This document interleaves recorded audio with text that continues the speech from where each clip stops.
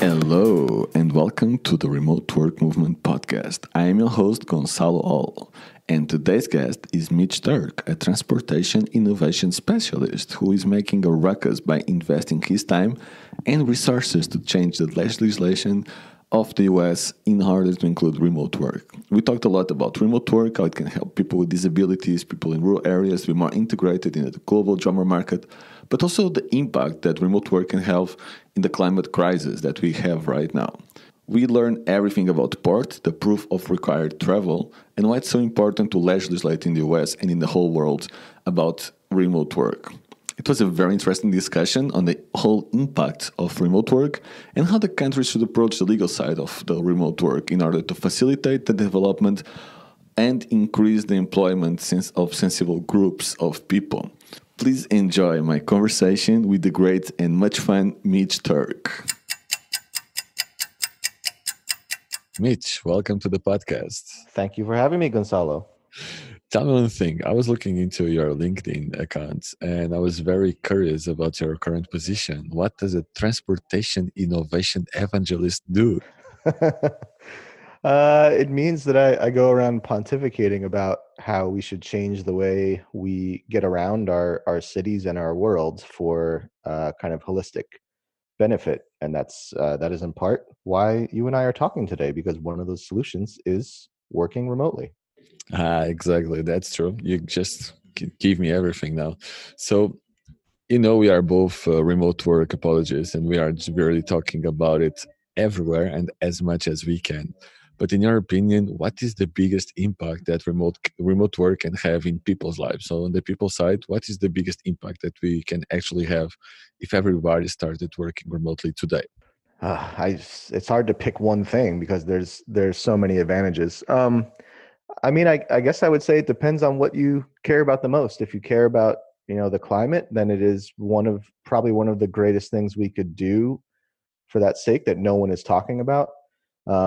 If you care about your cities, building better cities and ways to live in communities, then it's super transformational from that standpoint. And, in fact, a lot of the places where we live, were built around where the jobs were, and we have to rethink how that works.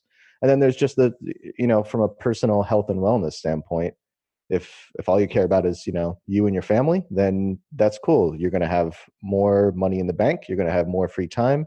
You're going to have more flexibility on a level that most people don't really have until they retire. So it's huge in that way.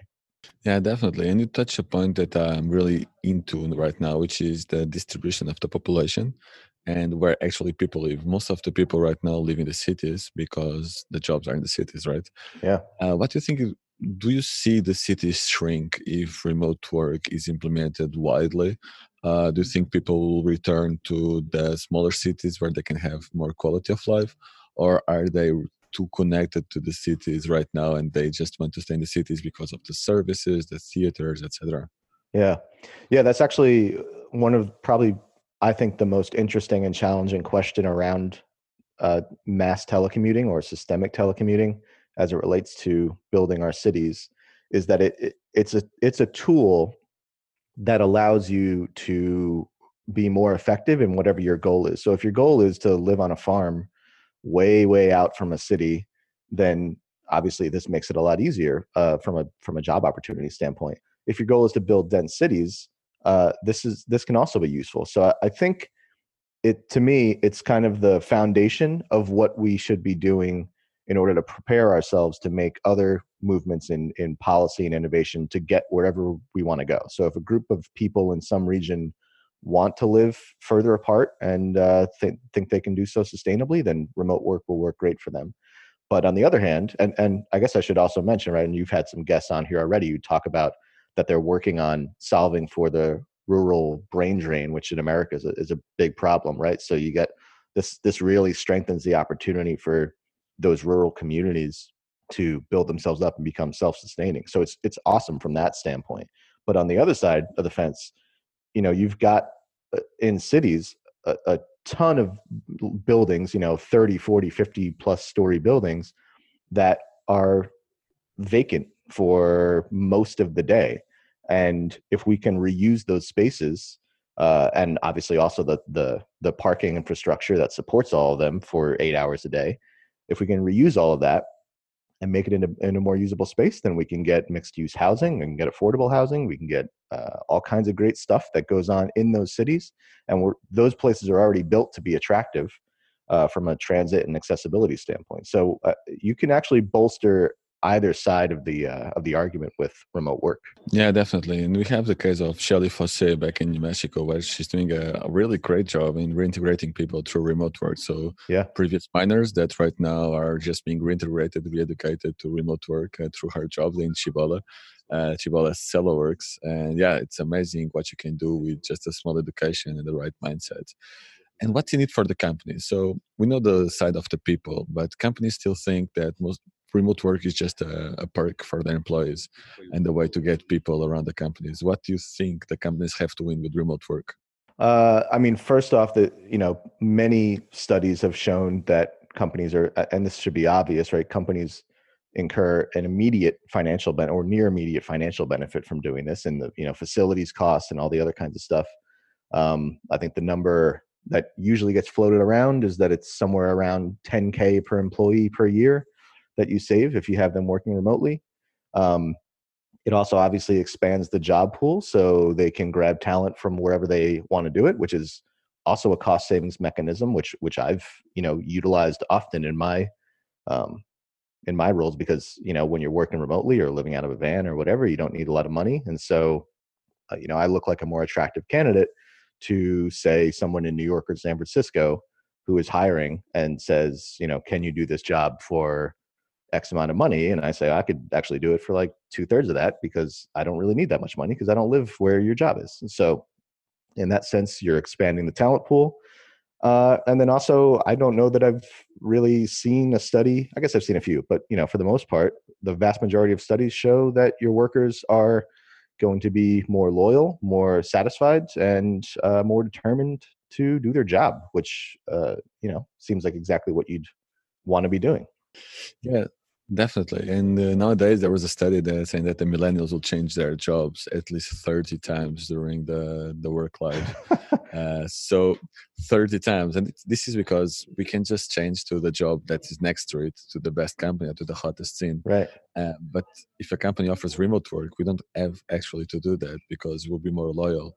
Specific right now that we are just in the beginning, we can be much more loyal to one company if they offer us the right setup, and we can be really happy there, right? Yeah, and one of the things I say too, which is I it's my own soapbox, but I think it stands true in my experience, is you're going to get corporations are going to get management styles and structures that are more improved when you have to manage remote people. And so you're going to get a better uh, operation and better operational efficiency, and you're going to get better performance out of your employees. And to your point, then you're going to get them more engaged in a way that you don't reward just with money, which once you get past a certain threshold, there's kind of like this our general argument of like 75K a year or something. But once you get past a certain threshold of salary and compensation, it's difficult to incentivize employees further. So if you're building a better culture and a better operational structure, then you're going to be able to incentivize them in ways that goes, well beyond the ceiling of paying them more money.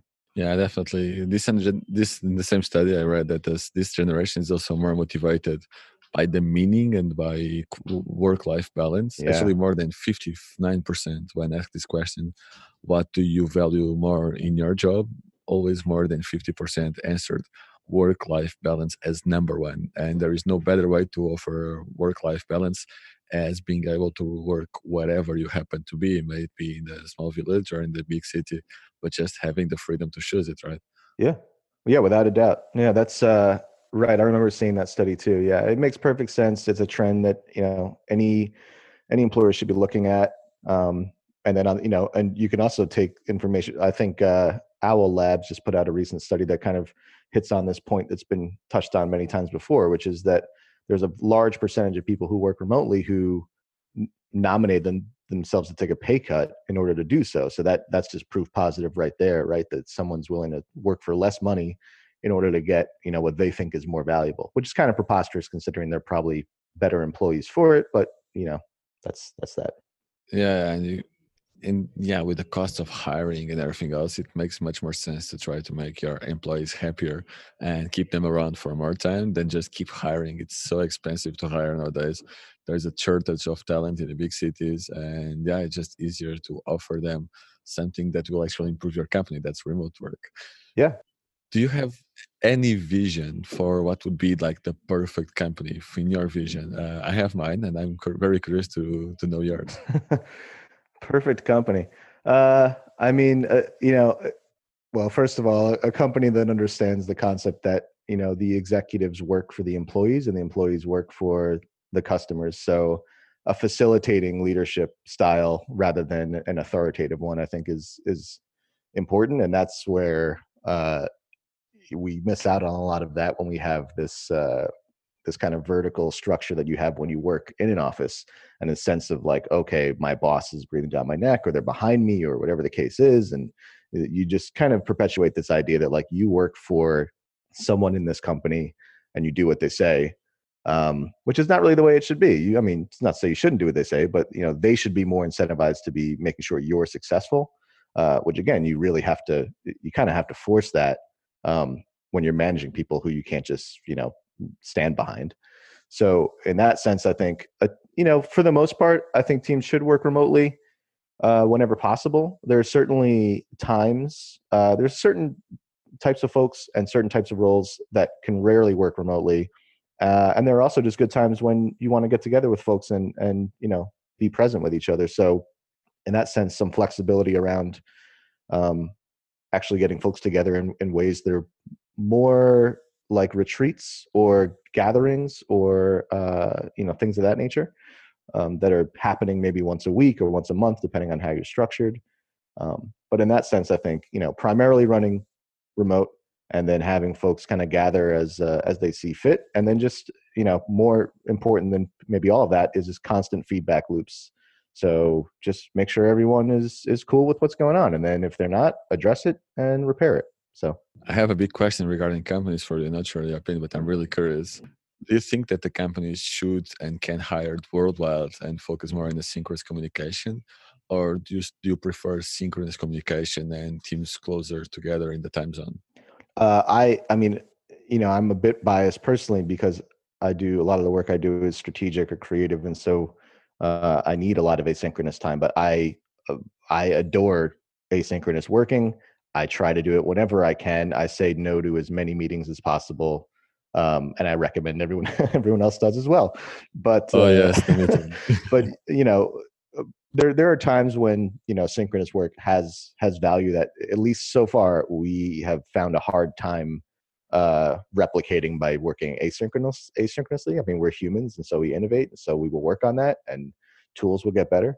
But for now, there's some components that still really rely on that kind of work style. But I mean, I'm all about working asynchronously, and I think it is it's at the crux of one of these concepts around why people don't trust remote work, and they should be thinking the opposite way. Yeah, definitely. And there's also the communication side. Because we were built to work as synchronous in the way that we have done it for the last centuries. It's still very hard to make a manager and to make him understand that no, we can actually work if one person is in Bali, the other one is in the US, and the other one is in Europe. Just answering times and feedback times will be a little bit higher. But actually, that is happening, and I see that every day, is that we ask less questions when we work asynchronously. So Yeah, therefore, we have less interruptions because we know that the rest of the team is not working at the same time, or they will not answer right away. We will think twice and try more to solve the issues by ourselves, and we'll take more ownership instead of just asking questions to the other people and keep interrupting them, which is a big issue. huge. Yeah, exactly. Yeah. I hate interruptions. I'm being interrupted all the time. I have to drop social media, man. It's wild. How do you think, like, we are right now in the tipping point where most of the companies is trying to approach remote work in the way or the other? What is your opinion about the 1 day remote work a week? I mean, any movement is good. in that direction, because it's like anything else where I think, if people are not exposed to something, they have their opinions, their fears, their fantasies about what it's actually like. All you have to do is really expose people to something, and you start to get an understanding of how practical it is. So one day is great. 2 days is great. I think once you start there, you've kind of pierced the veil of ignorance around that. It can start to become more obvious. So if that's what companies need to do, then that's fine. I think, whatever steps that they're comfortable taking. As a starting point, Yeah, right? as a starting Like point. starting slowly, even to test out, see the communication systems, if everything is properly set up. Yeah, for sure. Yeah, because I mean, and I have total faith that as you do that, maybe not at the pace you should, but as you do that, you will end up doing more of it. I mean, I have not come across a company that I've spoken with yet who said, we've tried this en masse, or in any kind of scale, and decided to scale it back because it was, bad things happened. I mean, sometimes bad things happen, but that's, as with anything, bad things happen. But yeah, I think it's important. There's kind of just this first step you have to get over, which is like acknowledging that if you were in a knowledge worker job or a white collar job, most white collar jobs, the majority of the work that you're doing is virtual. And the fact that you happen to be doing it in an office with a bunch of other people around is just kind of a preposterously bad way of doing virtual work. Yeah, definitely. We go to the offices to work in our computers, and it's crazy. Yeah. Yeah, So now exactly. we come into a little bit more of what you're doing right now. And the first question is very, very general, but how can we make remote work the new mainstream? What measures can we take to make sure that all the companies see this opportunity, because it is an opportunity? So, what steps do you think we, as promoters of this movement, but also everyone else involved, because there's more and more people involved, how can we all together make it mainstream, basically, make it available to everyone who wants to work remotely? Yeah.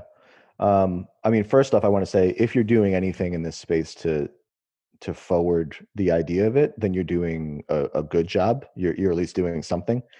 Because again, we go back to that idea of unfamiliarity breeds fear, and distrust, right? So the more you can be talking to people about it, the more you can be answering the one question on the top of their mind, the more you're breaking down that stigma about what this isn't.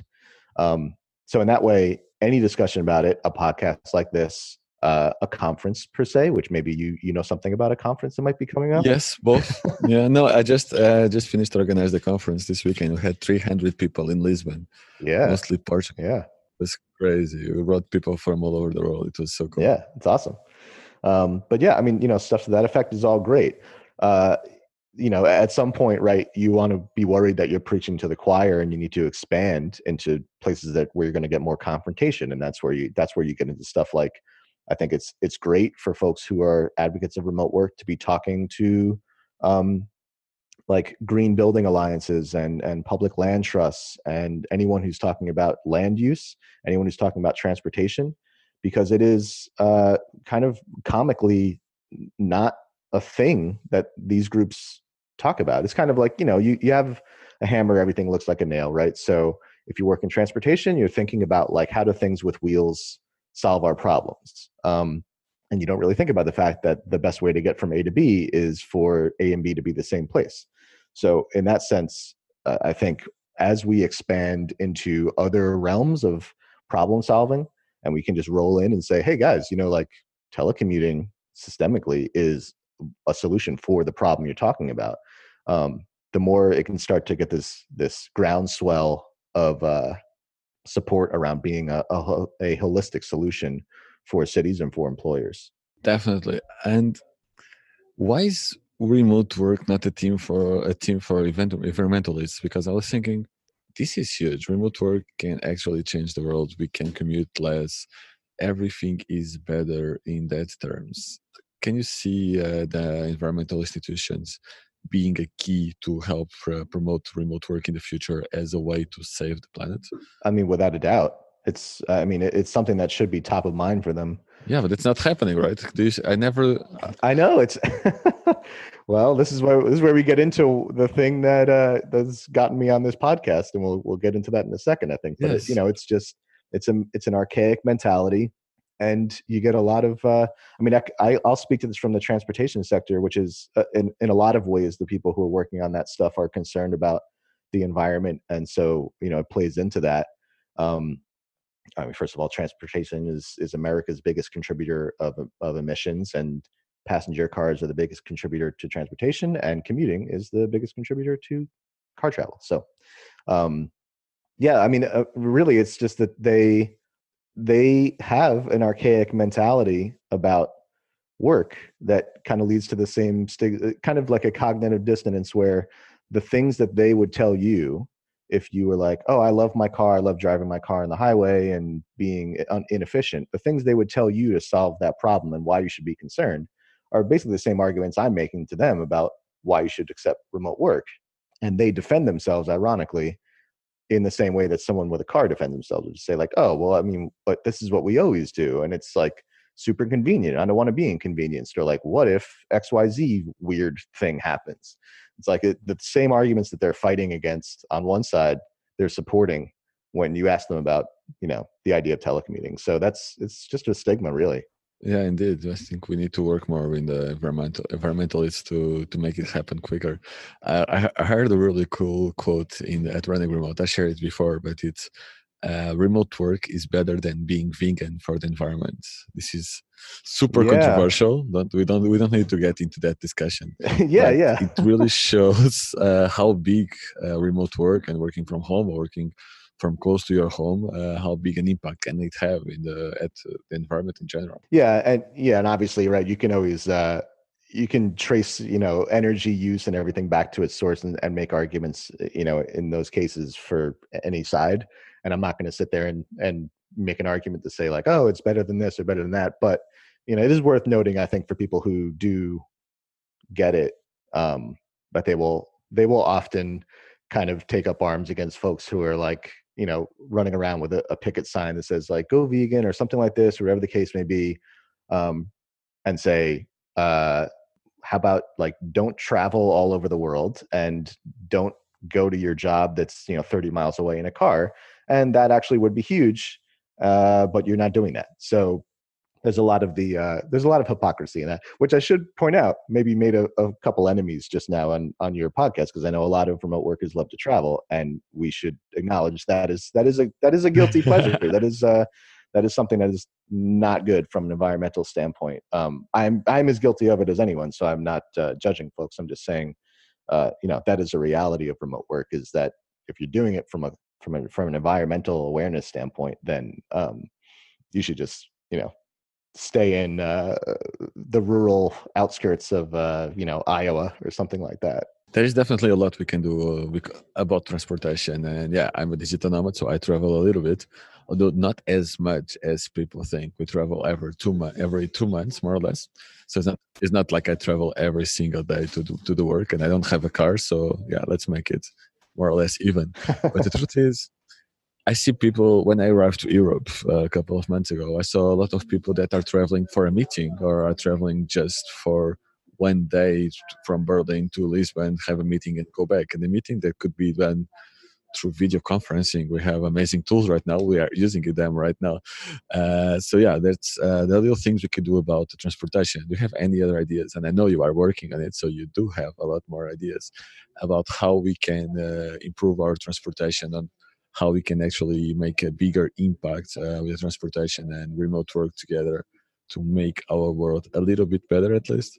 Yeah, I mean, so there's virtual tools, and as you were just mentioning, right? And I think that's kind of the thing that folks um, naturally fail to acknowledge. That they do this in all realms of life, right? But you look at I forget which bias that's called, conservatism bias, maybe, or sunk cost, maybe. Which, hard to say which one, but you look at the world that you're in now, and you think, well, this is how it works now. If I change, there will be issues that I need to overcome. But you're not acknowledging that like the world you're in now overcame crap ton of issues over the past centuries to get to where it was. So like acknowledging that remote workers are more, statistically more successful and more happy in environments that aren't even conducive to it right now is crazy to think about, right? Because if we actually just all started focusing on working remotely, you'd have companies coming out of the woodwork with innovations, say like, okay, now we've got a hologram of Gonzalo in my currently my bedroom, which would be awkward, but we could have stuff like that, right? And it's like, there's so many things we could be doing if there was funding and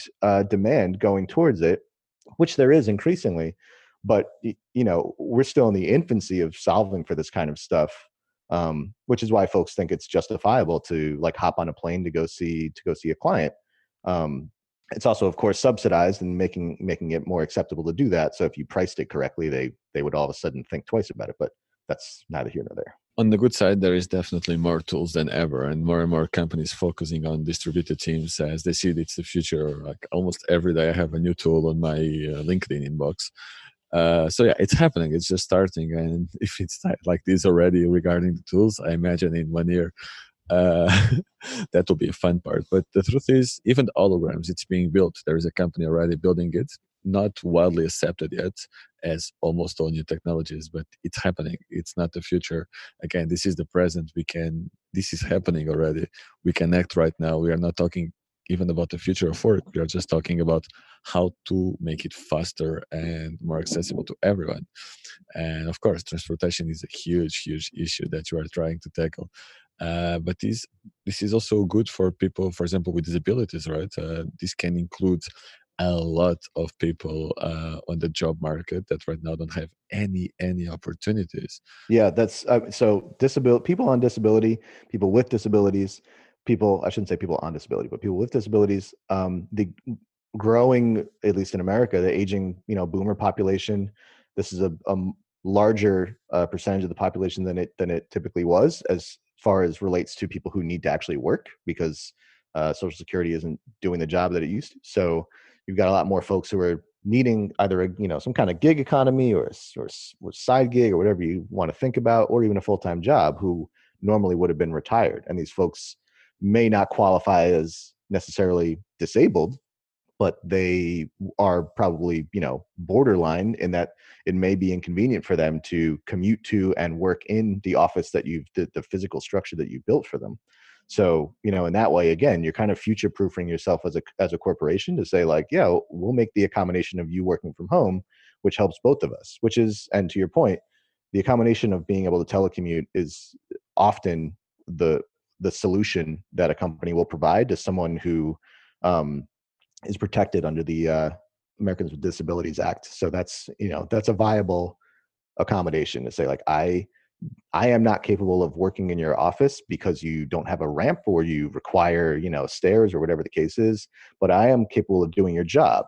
So that act basically, from a civil rights standpoint, says you need to solve for this person as long as it doesn't create a huge financial problem for you to do so. And so usually the route they go is to say like, well, you can just telecommute. And so in that way, it's really a boon to folks, the increasing number of folks in that space.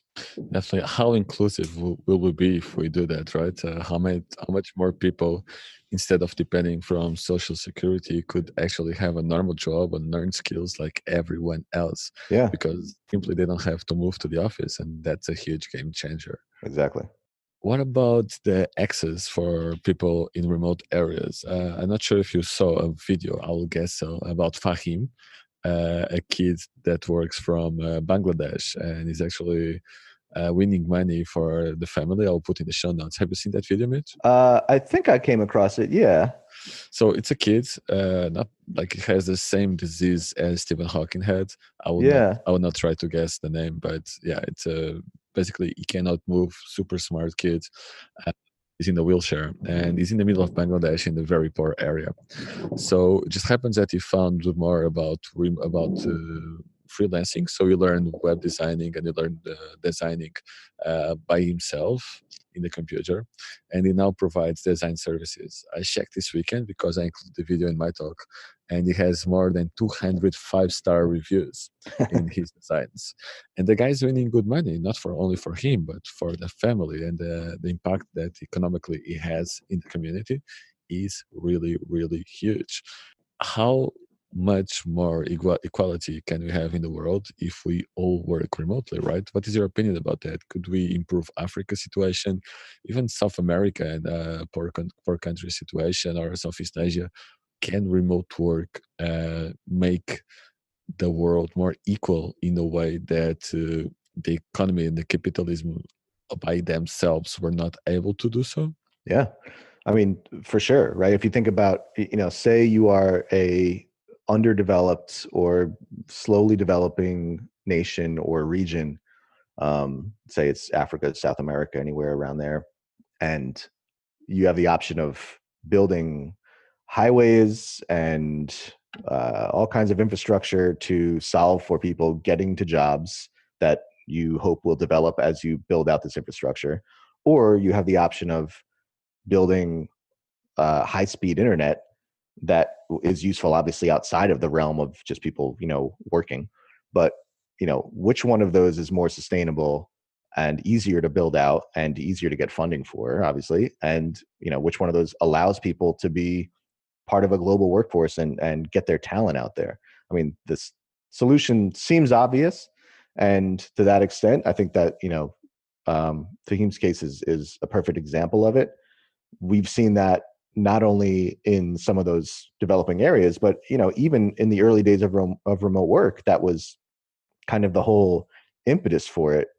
Before it became kind of an environmental movement, and the guy from there's some engineer from NASA who like officially proposed it as like a solution to the oil crisis in America. But before that, I think as far back as I know, the mother of remote work is this woman, Dame Stephanie Shirley, and she was from the UK, if I remember correctly. And basically, she was sick of fighting discrimination as an engineer, a woman engineer, in the 50s and 60s. And she just started this group of women, moms, folks like that, people who we normally 20, 30 years ago would have thought, these people can't do these jobs, and just like said, I'm going to put a veil over all of the stigmas around us so that we're protected, and I'm going to create this remote working company that basically provides these engineering solutions to manufacturers and government and things like that.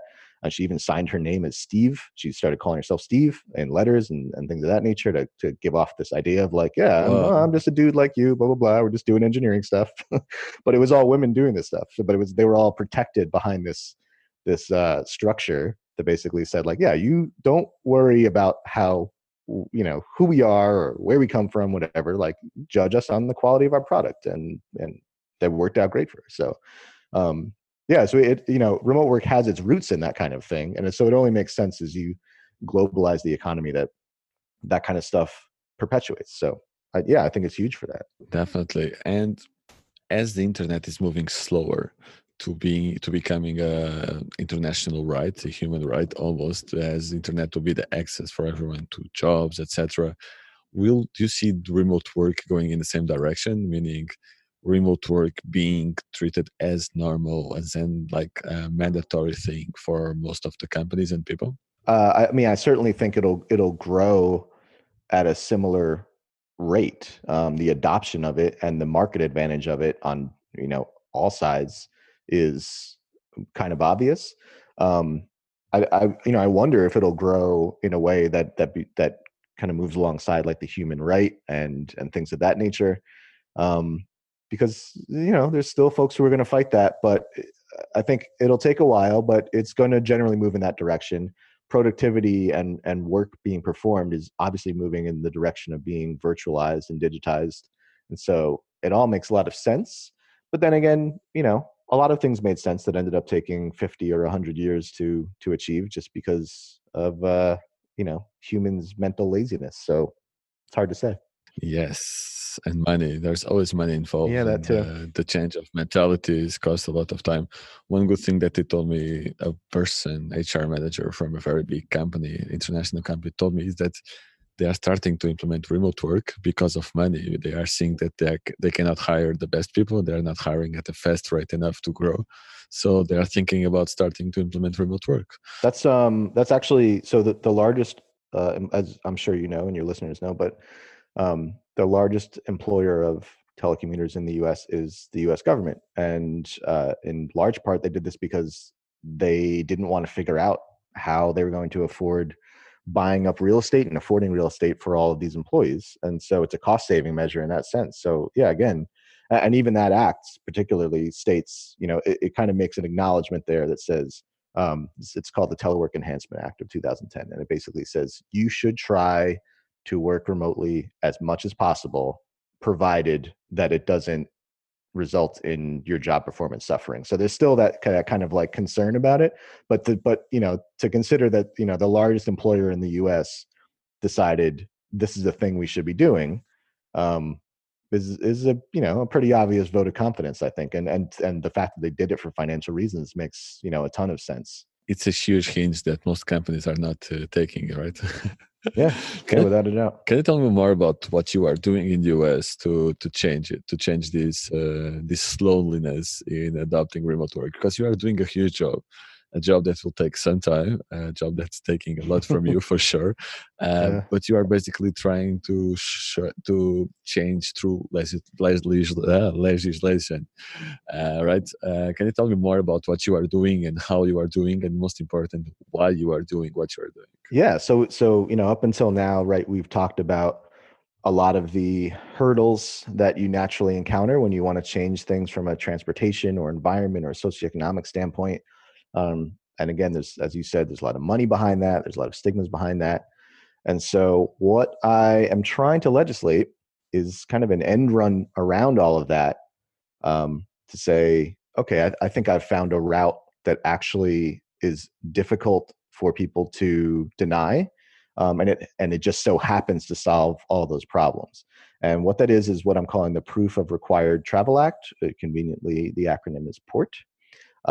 And it's kind of, you can think of it as a supplement to, for American listeners, it's Title VII Civil Rights Act, um, of which a sub element is employment discrimination. So things like the Americans with Disabilities Act, or acts protecting pregnant women, obviously protecting race, religion, gender, things like that. Um, this is a supplement to those components. And what it basically says is, you know what, I'll actually just read it straight up, because this is worth noting that a lot of times when you talk about legislation, people think it's like a going to be some huge document, which a lot of times it is, especially if it's intentionally nebulous for evil purposes. but this, Yes, yeah, for ways exactly. out. But this, at least in the structure that I'm currently working on, is two paragraphs. So basically what it is a law that says an employer may not require an employee to travel into a work site, nor may it make an employment decision, such as termination or suspension, due to an employee's refusal to travel into a work site, unless the employer can prove requirement of travel due to conditions that are already existing in things like the ADA law and things like that, which basically says that telecommuting would make you unavailable to or unable to do your job, or telecommuting would be an undue burden on the employer. Like, for instance, if they have to spend $1 million to get you to be able to work remotely, that's obviously impractical. And then the third thing I threw in, again, kind of just as an olive branch because I'm confident in it, is to say telecommuting results in diminished performance, though, in whatever way you can measure by the employee. So that's like a huge olive branch to throw out there.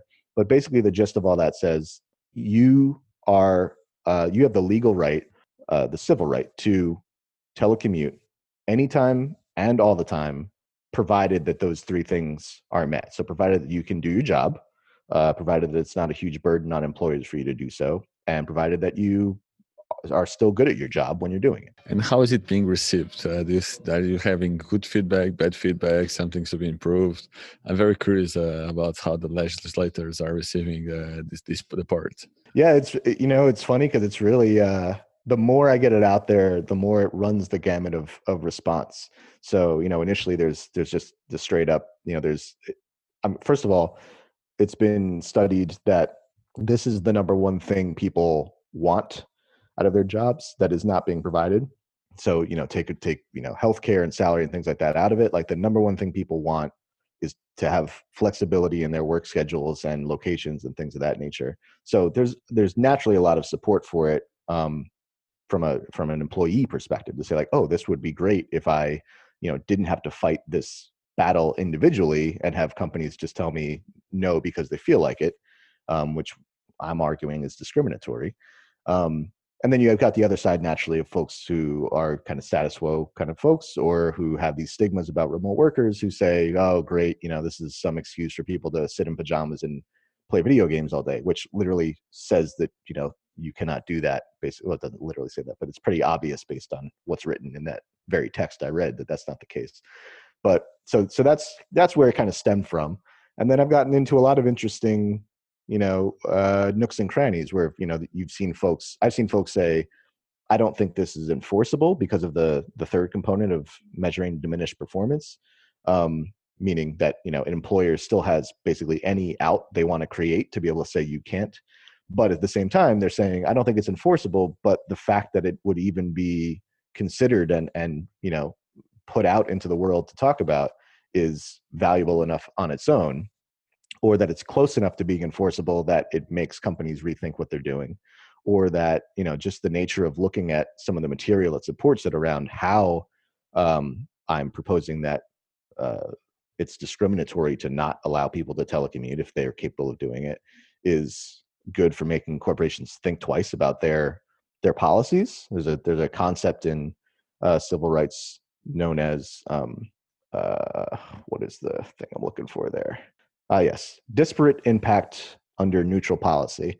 I always mix those words up somewhere, but it's a weird term. But the idea is basically like, you are probably doing this out of ignorance, maybe out of malice, but probably out of ignorance, making a policy that treats people unequally, by accident, in the case of, telecommuting. So you take an example like, Gonzalo, you go to your boss and you say, I would like to work remotely. I've got all this data, all this proof, et cetera, et cetera. I believe I will be successful. And they say, that all sounds great. I am not telling you can't do it. I just have to tell you that there is a policy in our handbook that states that our physical servers must have access to the work that you're doing on your computer at all times. And you say, okay, well, that sounds like a fair, okay, I guess that's a roadblock I can't get over. You have to be in the office because their servers have to be managing all of the data and all of the IPs that are being run and everything, all that nature. So, you think, okay, well, there's nothing I can do about that. But then you think, oh, but wait, there's, vice presidents who are sitting around in the airports using free and open Wi-Fi. There are sales executives who are in hotels or coffee shops using Wi-Fi. There's folks who are in clients' offices, which is kind of crazy when you think about it, using their Wi-Fi. So, like, no, that's actually not that doesn't make sense. That's not a thing that's not an argument you can support to tell me that I can't telecommute. So that's the kind of thing that I think employers need to start looking at, to say like, okay, are we legitimately not allowing telecommuting for valid reasons, or do we just have some archaic way of looking at things that is going to get us in trouble at some point if people take us to court, in which case maybe we should be rethinking it now. So there's been interesting feedback on that front from folks who are kind of, it's helping their gears kind of start turning to think about it even from that respect. Yes, that is great. And the timing is perfect, right? Remote work is in the mouth of everyone, from companies, institutions, it's everywhere. So it's spreading really, really fast. So we should definitely legislate about it. Where do you stand right now in the port, and what are the next steps? What is missing for you to keep going and pushing forward to the legislate? Yeah, so there's timing around legislature, and I've worked in many different spaces. This is kind of like the first time I've dived into straight legislation, and so I'm learning a lot about when are the right times to talk to the right people and things of that nature. But you start from a state legislature standpoint, so you want to get it passed in a state. And that particular state that I'm working on is Pennsylvania, just because I have kind of the largest network there. but you start at the state, and then you hope that it builds up to a national level. Although there are many um, Title VII protections that are only in certain states. So you start there, and that's structurally how that begins. Which is not to say someone else couldn't pursue this in their state, and I'm happy to. There's nothing trademarked or copywritten or protected about this. Like, if you live in Nevada or Florida or Vermont and you want to pursue this, like, get in touch with me. I will hand you all the materials and you can start going at it. But beyond that, there's also the element of trying to approach it from the employer's standpoint and get some employers on board. I've talked to a few somewhat large companies, healthcare providers, tech companies, trying to get them on board to say, like, we will support this either from a legislative standpoint, or we will support it in spirit by making it part of our own, internalizing it as our policy in the company. Because the reality is, like, this does not have to get passed to be successful. You just need companies to make it part of their own policy, right? So Awareness. yeah, exactly. So, like, if a company says you're okay to telecommunicate as long as these three factors, like, that can be part of a company's handbook. It doesn't need to be a law. I have no qualms with that. So if a company wants to start pursuing this, then it helps me, and then it helps the case of the legislation, but it also helps companies and anyone who's wants to make arguments that, like, we should not make laws and it should be free market, et cetera, et cetera. Like, yeah, cool. Like, this is the best thing you could be doing right now, probably, for your workforce, and one of the best things you could be doing for your bottom line. So do it, and maybe we won't even need to pass this thing. Maybe you'll just get a critical mass of employers who are saying, like, oh yeah, this makes sense, we will support this in our handbooks. And then you've magically got this sea change in how people work without having to ever pass a law. So I'm trying to pursue that as well. It also helps to pursue that from just a general awareness standpoint in cities and regions, right? To say, if I want to talk to local government, I want to be able to say, I spoke with such and such, major banking institution here, and they like the idea of this and they want to pursue it. And here's how that impacts everything about how you run your city, and look at all this potential we have, et cetera, et cetera. So, yeah, attacking it from a few different angles is what I'm not doing well, but what I'm doing right now. That's great. That's great. I think this is a way of doing it, actually, and we can actually change the world by doing this. And we also have cities like Tulsa offering money to people who move there, so they are definitely interested in remote work, and I think this is a good opportunity for them as well. And we have many more trying to join the movement in different ways and trying to attract remote workers there, because now they know that remote workers can work anywhere. So this is money for the state. So it's also a financial opportunity for the states, right? Yeah, and and I tell most of the people I talk to what you just said, like, get in while the getting's good, because it's a thing that it's a thing that's obviously good to do, that many people are not doing yet, but some folks have acknowledged. And so anyone who's acknowledged it early is, speculating on it, but in a way that is guaranteed to basically be successful. And so you really want to get in on it and do what you can now. And to your point about the economic value for the cities and for regions, right? I mean, it really is, when you think about having talent who is in, taxpayer base, that is in your locale, but is working uh, on salaries that come from other parts of the world. Like, you effectively have an economic model of tourism that's the same as tourism, right? Which is like what everyone loves to have in their city, which is like, money comes in from other places and then stays in your city. It's that's a much more valuable economic model to have than one where your local employer pays you money and then you give money back to the things that go back to that employer, et cetera, et cetera. You're kind of like recycling the dollars in that way. The way to get, a net benefit and a positive sum is to have money coming into your locale and then staying there from other places. So in that sense, remote work operates economically a lot like uh, a, a tourism state or city would operate. How do you think actually that cities and the states and the regions can work properly to attract remote workers? We have a case from Tulsa, but this is all very new for them. Even Tulsa is having really good results. But do you have any ideas that we could work in cities or regions to make them help attract remote workers? Yeah, I mean, the best thing you can do, I think, as a city is to work with local employers, because you can provide infrastructure. Like you can say, we've brought in high speed internet access that goes across this brand new developed neighborhood or whatever the case is, and that's fine. But in the end, you want there to be the opportunity for people to uh, be there to work in roles that are valuable, that are part of the community. And you want the employers who already operate there, who command a lot of the what happens, as much as they aren't held responsible for it. They command a lot of the infrastructure, right? The reason that there are highways and parking lots, and maybe your readers don't know this, but like in many cities in America, 25% of the urban core is parking, Wow. which is, pretty crazy, right? Yes. So like, getting your employers to start thinking about that definitely means that you can start building more resilient and more interesting and joyful cities.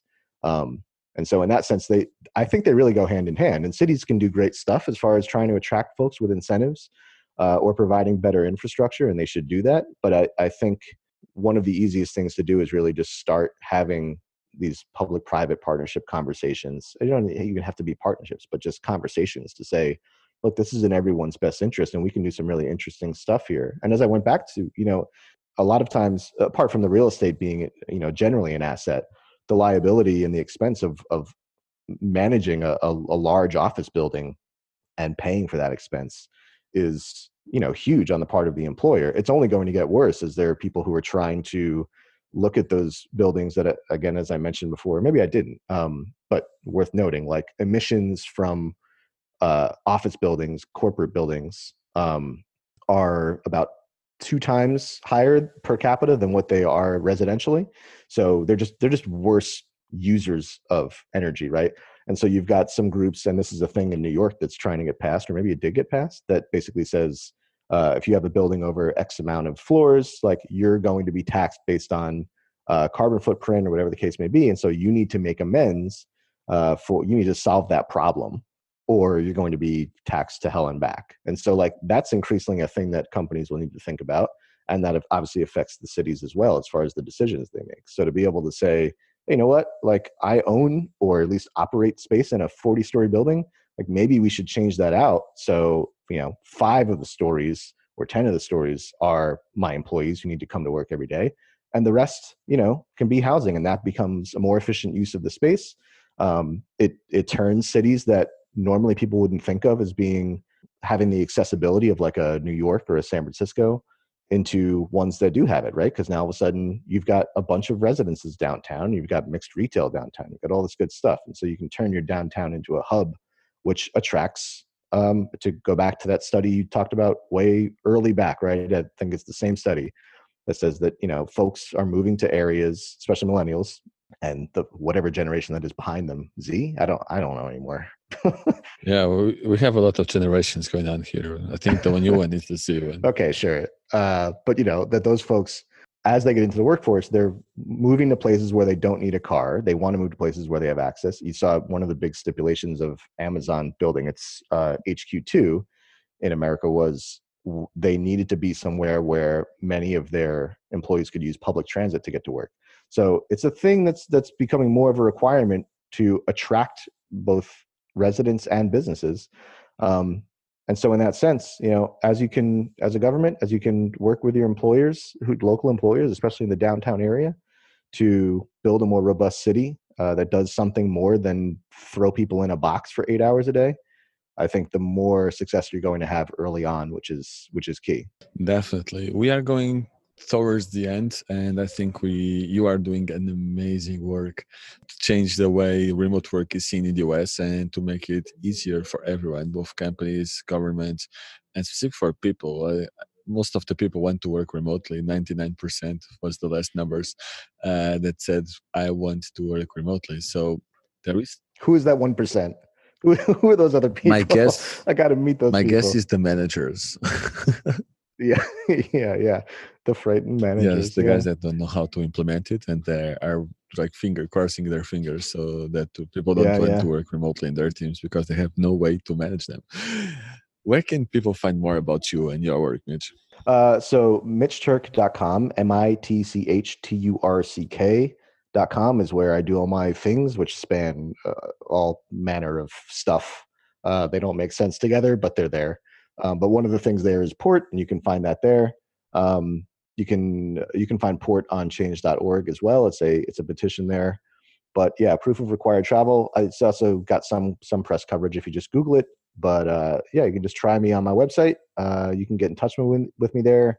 Happy to talk. Again, anyone who wants to pursue this in their state, they should definitely do it. And I would be more than happy to help them along in pursuing that. Awesome. Thank you very much for your time. It was a big pleasure. And also knowing this legal side of remote work is so important. And your work is so important for the US. And I believe in the future for the world.